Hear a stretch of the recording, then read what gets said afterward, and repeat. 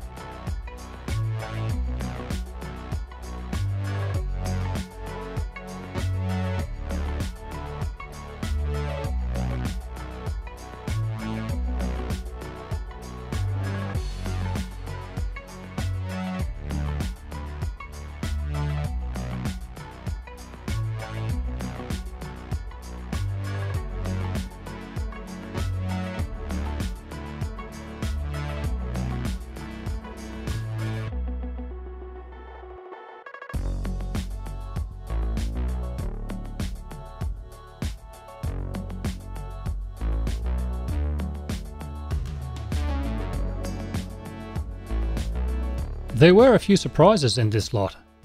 Some of the bikes, like the Kawasaki 900 RS and RS Cafe, looked more cramped than I was expecting.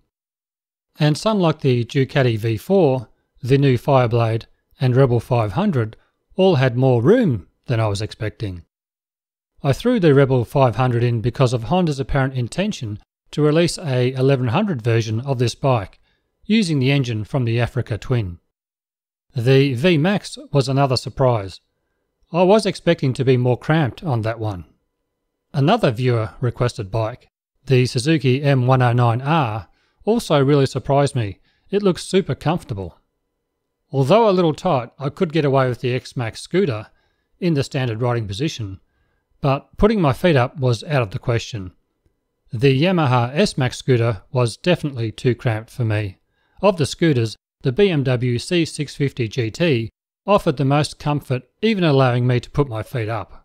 Another viewer requested bike was the Triumph Bobber. The viewer also asked that I show the seat in its furthest forward and furthest back position. Both looked pretty comfortable to me, but if I was doing a lot of highway miles, I'd probably have it in the furthest back position, allowing me to lean a little further forward into the wind. For comfort, the viewer requested Royal Enfield 650 Interceptor was another standout. Well, that's it. Now you've seen how a 6' 1" rider fits on all these bikes. I'm going to put together a 5'7" or 5'8" rider for future bike videos, so you can see both ends of the spectrum. Hope this video was of value to you. Stay safe, and I'll see you in the next one.